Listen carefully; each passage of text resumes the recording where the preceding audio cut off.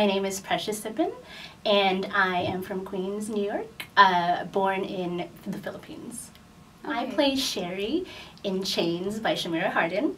And Sherry is a perfectionist. She just wants to do right. She's really the mother of the group. And right now I think she's really just looking for herself. It's a very humanistic play. I feel like as human beings, we're all very vulnerable, and we all have chains that really just hold us back from really understanding ourselves. Hi, my name is Nicole Stanley, no middle name.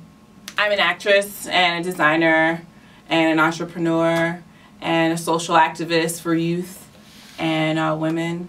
Sister Mabel is a religious monster. I'd like to just call her that because she really likes to manipulate people into, thinking she's God and not who God really is. So yeah, she's just kind of a bit of a monster. I think it's heartfelt. It's theater for the soul is what I call it, and I think that it'll be an enjoyable experience for children, adults, teens, and basically everyone. So the name of the character is Adam that I play. He's a guy that's deeply in love with Sherry. I feel like this play is important. I feel like everyone who's everyone has those things that they're just chained to. You probably know that you're chained to it, or you probably don't know. And watching this is something that may be an opportunity for you to actually find that out. I'm Sean Boyce Johnson, and I was born and raised in Queens, New York, and I love to cook. I play Ace, who is a typical guy at the club who's trying to pick up as many girls as possible. If he can go home with a girl that night, he's successful. He's also the guy standing on the corner selling drugs to the local whoever's there, I think people should come see this play because everybody can relate to having something that's holding them back from being their true selves. And I feel like the majority of the characters in this piece have something that's holding them back. My name is Cherie Danielle, and something about myself is that I just love to have fun, and I'm very silly, and I like to have a good time, and I love people. The character that I'm playing is Danielle, and she's having a battle right now with her sex addiction, and in the play, you just basically see how she's dealing with it. Not only is it entertaining and the writing good, but it also has a good message. And I think you'll really leave from seeing the play change. I'm very proud of everything that's happening, and I just see big things in the future for True Stages. My name is Yumi Jean-Francois, and I'm from Haiti. Woo-hoo. I play the character of Gwyneth, always known as Gwen. I like to think of Gwen as the fun, happy rebel in the trio. She loves her friends dearly. She likes to hang out with her friends a lot. She likes to live life to the fullest. And I like that. People have to see this play because it's important. It's beautifully written.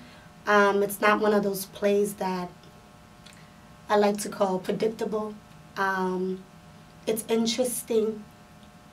It'll change things in you and make you question things about yourself. So that's always a good thing, I think it's a play that's relatable to everyone. Everyone knows somebody, or maybe themselves some has chains or addictions that's just holding them back from being who they need to be. And I think that even if you don't have an addiction, it's just gonna touch you. It's gonna move you, and why not? You come out to see a show that's gonna just uplift you and make you happy. My name is Shamira Hardin, and I'm the founder of True Stages Theater Company. I'm also a dancer, poet, spoken word artist, playwright, and actress. I studied theater at Howard University, HU. I was inspired by just life, my life experiences and the experiences of those around me.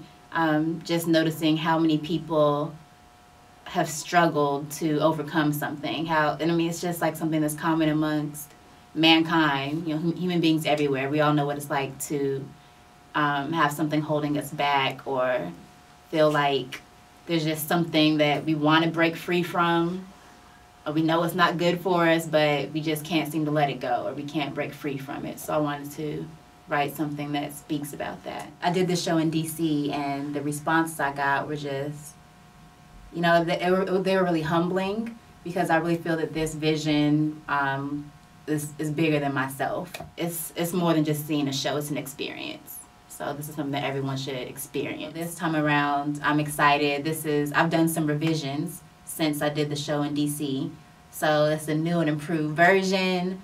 You know, I have this awesome cast that, I don't know, this version is going to be really, really amazing. And I'm expecting the impact to be even stronger than it was in DC.